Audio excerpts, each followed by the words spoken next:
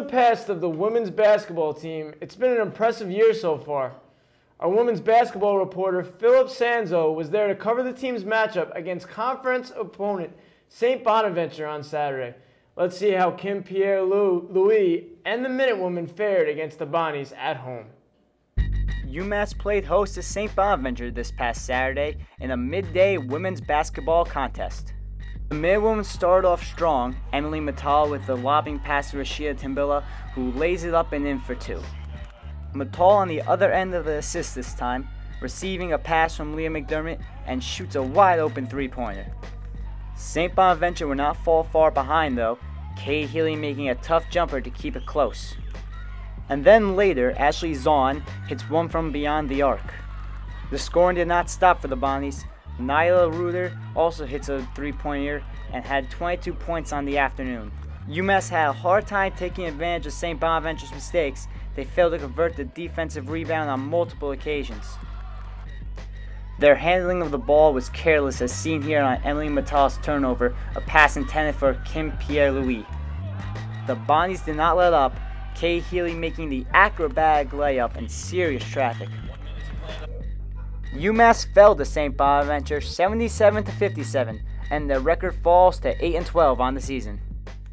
Welcome back to UMass Sports Weekly. I'm here with Phil Sanzo, our women's basketball reporter. And Phil, I'm going to start out with, this year it's been much better than past years. I mean, last year I could probably count how many wins they had on one hand. It takes two hands now. Yeah, now it takes two hands, which is definitely a positive thing going forward for this team. Absolutely. What's been different this year, Phil? What's been the change in culture? Really, the women, they've gone a lot younger from the past years. They have 5 new freshmen on the team now, and they're starting to build a young nucleus of players that might actually catapult them in further seasons. And they're playing a lot better defense right now.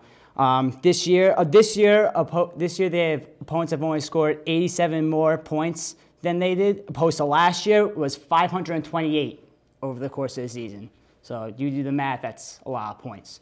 So the Minutewomen are definitely playing a lot better defense. Yeah, I could tell. Can you tell me what players or who has really made the change on defense for the Minutewomen? I mean, I know most people don't know the roster and most people don't know the players on this team. So tell them what players have really stepped up and made this change. You always have Kim Pierre-Louis, obviously. She's definitely a stud there on the team. And then you have Sierra Dillard. She's the best freshman, I think, in my opinion, on the team right now. Offensively, she has scored 204 points, and that's second most on the team. And she's definitely helped bolster the defense quite a lot. Right now, the opponents are only averaging about 64.5 points per game, and that's opposed to last year. They were averaging 79.9 points a game. 15-point differential right there. It's made a difference definitely on the record. Oh, wow. So Phil, I've asked everybody this, and I'm going to ask you the same question. What can we expect from this team going forward for the rest of the season? What do you think is going to happen with this team? You know, it's not going to. They're 8-12. It's not a flowering record at all. But for them, considering they only won, I believe, 4 games last year, 8-12, it's definitely an improvement. They have about 8 games left in the season. Don't see them winning the majority of them. I definitely see them. They're they're playing some really good teams.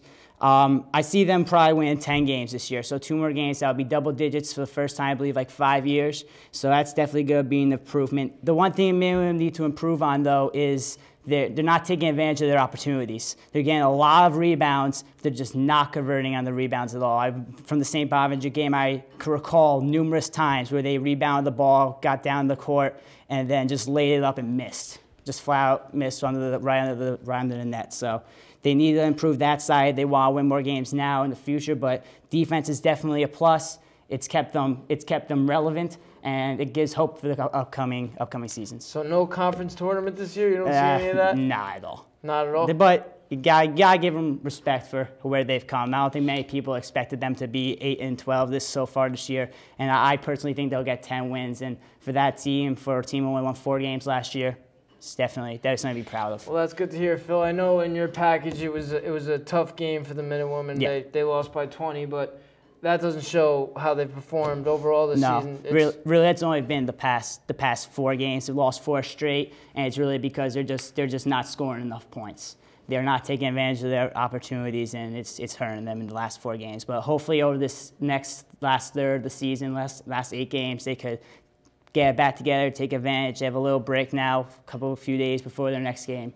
So again, next game against Rhode Island, if they can get some points on the board there and keep the defense the way it's going, should be able to win some more games. So we'll look for Pierre, Louis, and Dillard to score some points Absolutely. in the next couple games. Absolutely. We really need them to step up and get back to the way they were playing at the beginning of the year, right? Yep.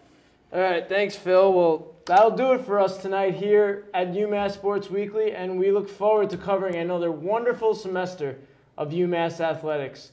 Before we go, I want to wish Mark John Louis a happy birthday. He's not with us tonight. He's on the road covering games, so happy birthday to you, Mark. And thanks for watching us right here on Channel 19, and enjoy that beautiful weather out there. Have a good night, UMass.